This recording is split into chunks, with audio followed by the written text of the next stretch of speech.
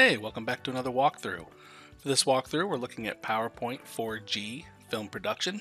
Let's get started. We'll go ahead and click on our materials here and download materials. And remember, do not download all files. Make sure you download each individual file. And then go ahead and open up your student file. And make sure you hit Enable Editing. Alright, for step number 1, it wants us to download our file and it wants us to save this as a PowerPoint template. So let's go ahead and save this as a template. And what a template does is it allows you to save a file that you can use as a mold for future files. So I'm going to go ahead and hit the File tab here, hit the Save As button. Under my Save As here, where it says PowerPoint Presentation, I'm going to hit the down arrow, and I'm going to do a PowerPoint template right here. And then go ahead and hit Save. So the very first thing I want to do is I want to change the master slide. So first we need to get into our master slides. So I'm going to come up here to my tabs. I'm going to go to my View tab here. And from my View tab, I'm going to click on Slide Master under Master Views. And this is going to come up with my master views. So what I want to do is on the Basis Slide Master, which if you scroll up a little bit on my slide selector here, your basis slide is this top one right here. It is the template for all of the slides below it. So I'm going to go ahead and click on that basis slide. So once I'm on this basis slide, it wants me to change the background to Style 2.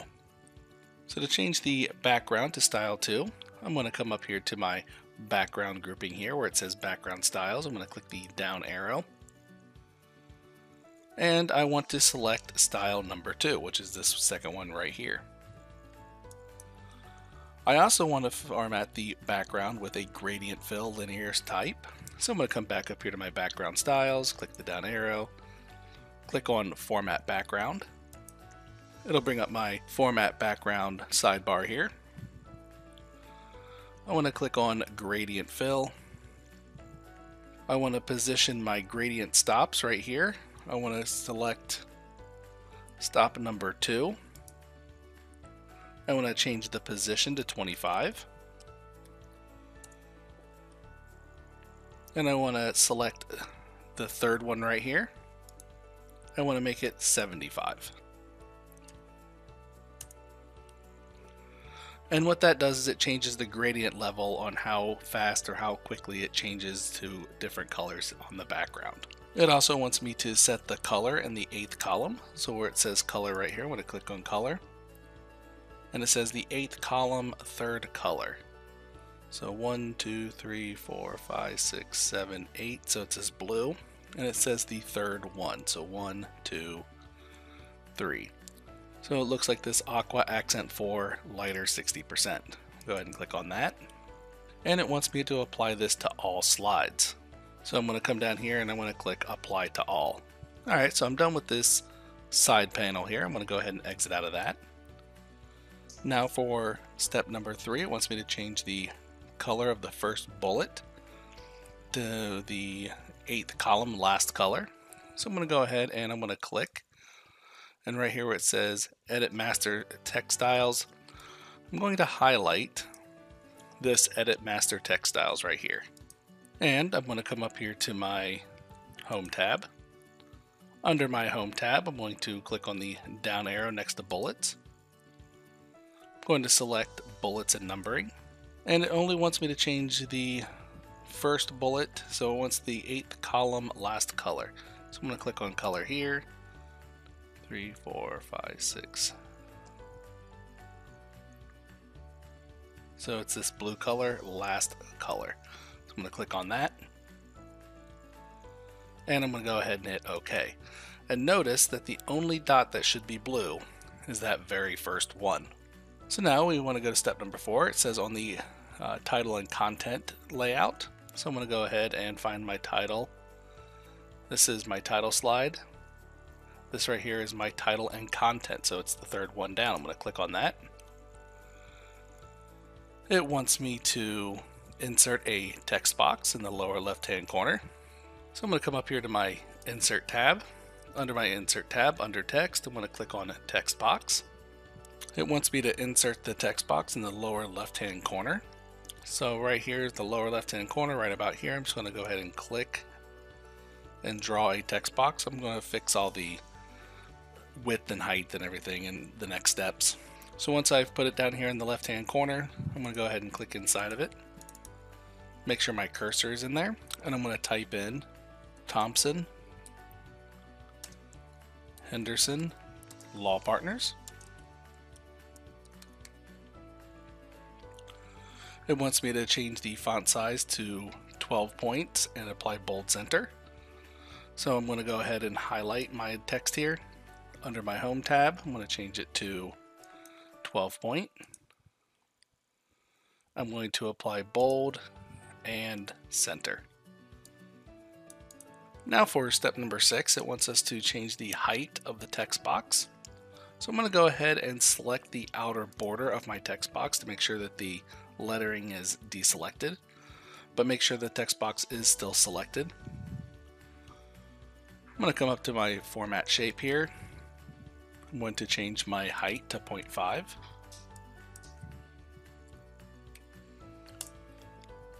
I'm going to change my width to 6. It wants me to use a shape fill to add gradient with a light variation of linear down. So I'm going to come up here to my shape format, and where it says shape fill, I'm going to click on shape fill, and I'm going to do a gradient. And under light variations, I'm going to find linear down, which is the second one in. So when I align the text box to the center bottom of the slide, so I'm going to come up here to my shape format, where it says align right here. I'm going to click on align, align center, and then I'm going to click align bottom. Alright, now it wants me to hide the footer on this slide. So we're going to come up here to our slide master tab here, and under layout master, we're going to uncheck where it says footers. Next, it wants us to remove the header from the handout master. So we're going to come over here to the view tab, and we're going to go ahead and click on handout master. And here it wants us to hide the header. So we're going to come up here to our placeholders, and we're going to uncheck header. And then we're going to go ahead and close our master view. So now notice that because we changed our master slide, notice now at the very bottom of each of our slides we have the text box that we put in. And notice that our dots are now blue. So now it wants us to, for step number 7, to insert a header footer on the Notes and Handouts tab. So we're going to come up here to our Insert tab here. Under our text group, we're going to click on Text Box, or we're going to click on Header Footer. We're going to click on our Notes and Handouts. We're going to put a check mark next to date and time. We're going to make it fixed. We're going to put a check mark, make sure the check mark next to page number, and put a check mark next to footer, and let's type in 4G underscore film underscore production, and make sure you capitalize the F and the P, and then go ahead and hit apply to all. So now for step number 8, it wants us to revise the document properties. So let's go ahead and go to our file tab here, and under the info group, we're going to go ahead and click on show all properties.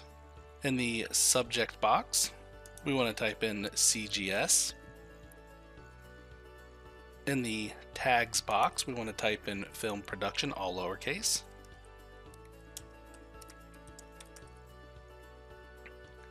And where it says Go Series as the author, let's right click on that, hit remove person, and then let's add our name as the author.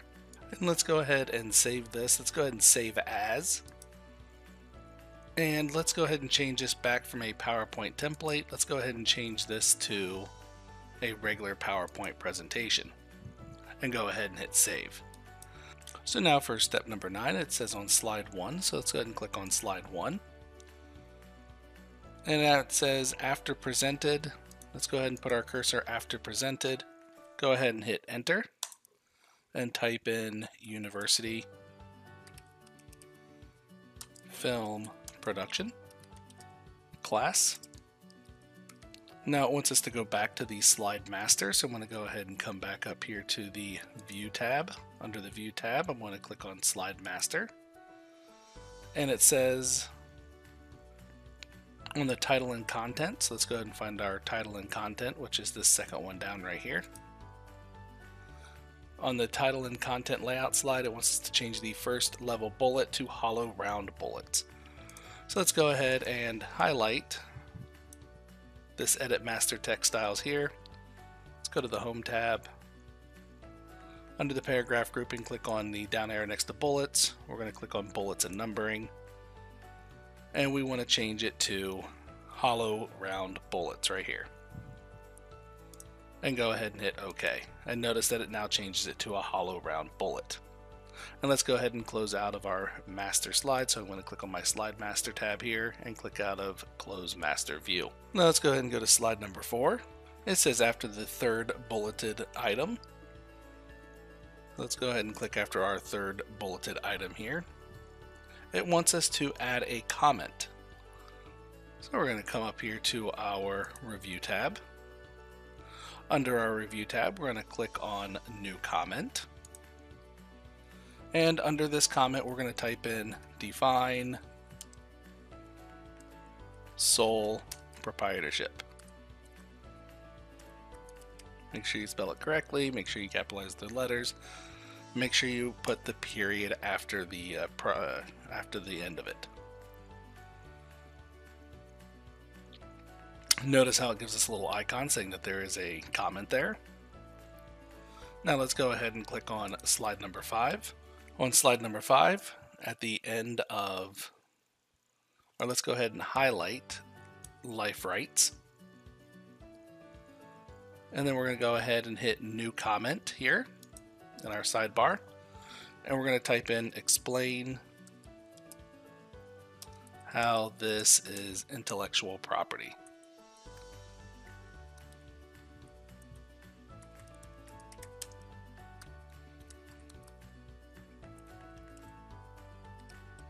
Make sure you include that period. Alright, we are done with our comments, so we can exit out of this side pane here. Let's go ahead and go back to slide number 2. On slide number 2, it wants us to use the thesaurus to change the payment to compensation. So where it says negotiation of payment, let's go ahead and highlight payment. Let's right click on payment. Let's click on synonyms. Go to right here where it says compensation. If for some reason it brought up that next line, go ahead and just hit enter and it'll take it back down to where it needs to go. Now it says let's go to slide number 3 and we want to insert a picture. So slide number 3, we're going to go to our insert tab here. From the insert tab, we're going to click on picture and we're going to go from this device, and it should be under our downloads folder. And there it is, there's our picture. I'm going to go ahead and click on it and hit insert. And it's going to put the picture in for us. It wants us to, let's go ahead and close out of this design ideas. Let's go ahead and click back on that picture. It wants us to crop the shape using a rectangle diagonal corners. So I'm going to go ahead and come to my format picture. I'm going to come up here to my size group. I'm going to click the down arrow next to crop, and I want to crop to shape. And under rectangles, I want to find the one that says rectangle diagonal corners rounded. So I'm going to go ahead and click on this shape here. Notice how it crops it to that shape. We're going to change the height. Let's change the height to 2.53. Hit enter. And let's go ahead and align this picture right and middle. So I'm going to come over here to the arrange group. I'm going to click on Align Right and Align Middle. It also wants us to recolor the picture to grayscale. So I'm going to go ahead and come up here to my picture format. From picture format, I'm going to come over to color. Under recolor, I want to find the one that says grayscale, which is the second one over. Alright, so now we want to run our accessibility checker. So I'm going to go ahead and click on the File tab here. I'm going to click on the Info group here, where it says Check for Issues. I'm going to click Check for Issues, check Accessibility. It's going to come up with one item, which is the picture. So it says Suggested Alternative Text. I'm going to go ahead and right click on my picture, and I want to hit Edit Alt Text. And from here, I'm going to get rid of the automatically generated text, and I'm going to type in contracts. So get rid of any text that's in this box, type in contracts, and then we can go ahead and close out of it. Alright, so we are done. We're going to go ahead and save this. We will need to save this to a location that we can find it. As of now, it is saved to a templates file. So we need to go to the File tab here, and we need to click on Save a Copy. And under Save a Copy, we need to click on Browse right here. Notice that it's saving it in the custom office templates. We want to save it. I'm going to go ahead and just save it to my downloads folder. So I'm going to go back to my downloads folder. I'm going to hit save. It might come up with a message that says this file already exists. Do you want to replace it? Go ahead and hit yes. And then go ahead and hit got it. And we're done. Let's go ahead and minimize this. And let's come back to our starting materials. We'll exit out of that. We're going to go ahead and choose our file. We're going to go to our downloads folder. From our downloads folder, we're going to click on our PowerPoint folder here. I'm going to hit open, upload, and submit for grading. And I'm going to go ahead and close my assignment. And now let's see how I did. I'm going to click on my three dots next to my assignment, hit view submissions.